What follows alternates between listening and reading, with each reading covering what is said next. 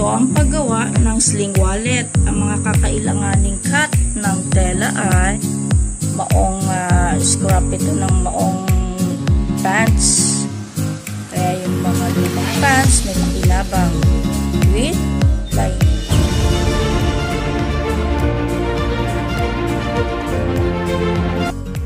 Ayan. Kala nyo ba wala nang gamit ang lumang maong bukod sa pinuputol-putol ninyo kapag nabutas na? Pwede natin gawin yang sling wallet or anything or bag or basta kahit ano. Mga ka-OMG, kung gusto nyo pong mapanood ang mga tips kung paano magagamit ang mga maong na used na video, tapusin po muna bago po ninyo i-press ang subscribe and bell ng ating notification bell para ma-update po kayo sa mga susunod kong mga video, mga ka-OMG. O, eto na mga ka-OMG, eto yung mga cut na galing sa lumang maong na dapat ay merong strap para makagawa ng sling wallet. Siyempre may sling, kaya nga sling. And then 7.5 at teka, yung sling mo na ay 45 inches long. And then 7.5 inches na, dalawang zipper, size 5 kasama ng kanyang sliders. And then eto, 7.5 din ang long with lining. G na lang po ito. Simple cloth from yung manipis lang na pang lining.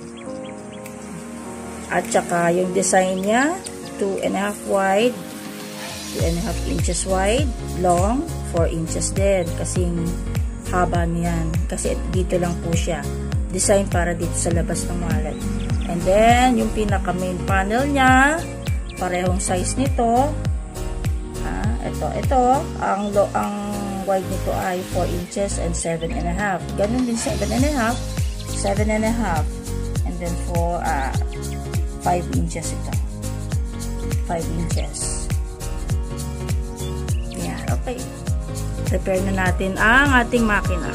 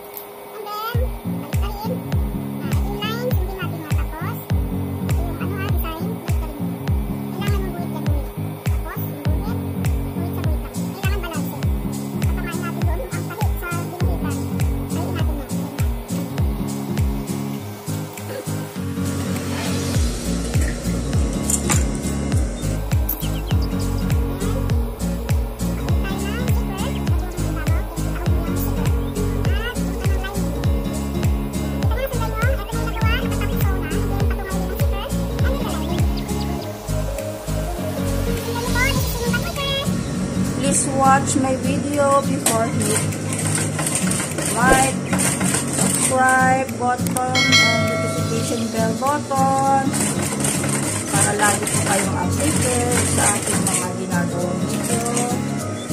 Ayan po. Ayan. Mga ka-OMG, maraming salamat po dahil 600 plus na po tayo. Dahil po sa inyo, maraming salamat po. Ito po, tapso.